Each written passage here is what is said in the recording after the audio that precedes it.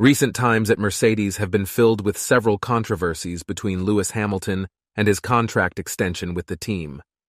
Team boss Toto Wolff has been very expressive about the situation and has been in the spotlight recently after giving a cryptic response about where the negotiations with Hamilton are headed.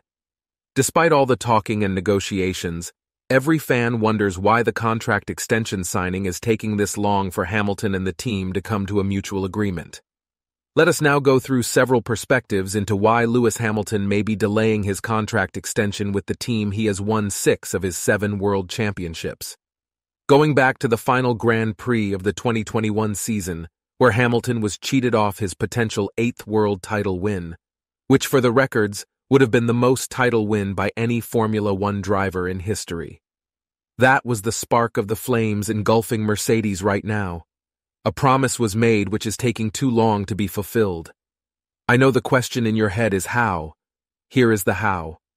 2021 marked the end of the turbo hybrid era, which Mercedes gloriously dominated, winning every constructors' championship.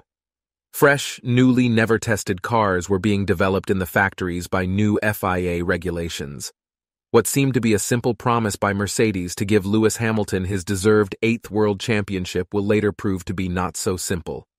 Mercedes' confidence in developing championship-winning cars over the years led them into developing the most controversially designed 2022 Formula One car, the W14, a car that recorded only 1 win and killed every hope of Hamilton winning the Drivers' Championship in 2022.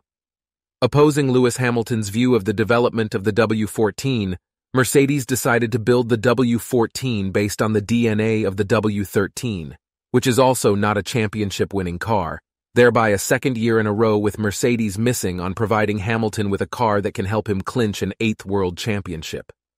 With his contract expiring by the end of the 2023 season, Hamilton sees the delay in extending his contract with the team as the only way possible to pressure the team into developing a car that can fight for wins, as he is not getting any younger. Lewis Hamilton remains a prized possession for Mercedes, and that gives him an edge in this negotiations.